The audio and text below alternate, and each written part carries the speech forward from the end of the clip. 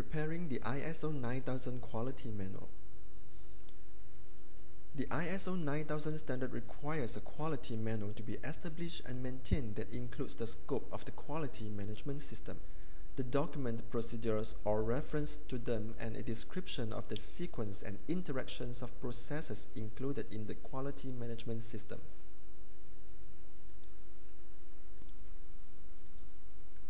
ISO 9000 standards defines a quality manual as a document specifying the quality management system of an organization.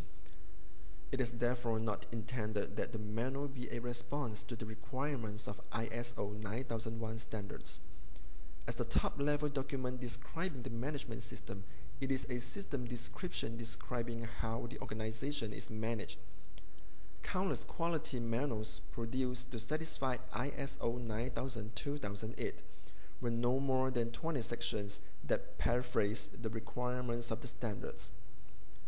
Such documentations adds no value. They are of no use to managers, staff, or auditors. Even though to be useful to customers, organizations would gain no more confidence from customers than would be obtained from the registration certificate. This requirement responds to the system approach principle. A description of the management system is necessary as a means of showing how all the processes are interconnected and how they collectively deliver the business outputs. It has several uses as a means to communicate the vision, values, mission, policies, and objectives of the organization. A means of showing how the system has been designed. A means of showing linkage between processes. A means of showing who does what. An aid to training new people. A tool in the analysis of potential improvements. A means of demonstrating compliance with external standards and regulations. When formulating the policies, objectives, and identifying the processes to achieve them, the manual provides a convenient vehicle for containing such information. If left as separate pieces of information, it may be more difficult to see the linkage. The requirement provides the framework for the manual. Its contents may therefore include the following: Introduction, Purpose of the manual, Scope of the manual, Applicability of the manual, Definitions of terms used in the manual, Business overview, Nature of the business or organization, its scope of activity, its products and services, the organization's interested parties, customers, employees, regulators, shareholders, suppliers, owners, etc. The context diagram showing the organization relative to its external environment.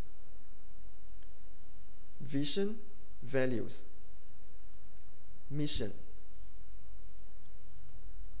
Organization, function descriptions, organization chart, locations with scope of activity. Business processes, the system model showing the key business processes and how they are interconnected.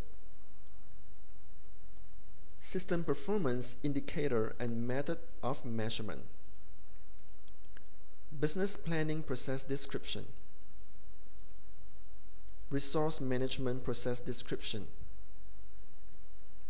Marketing process description. Product or service generation process description. Sales process description. Order fulfillment process description. Function matrix, relationship of function to processes. Location matrix, relationship of locations to processes. Requirement development matrices.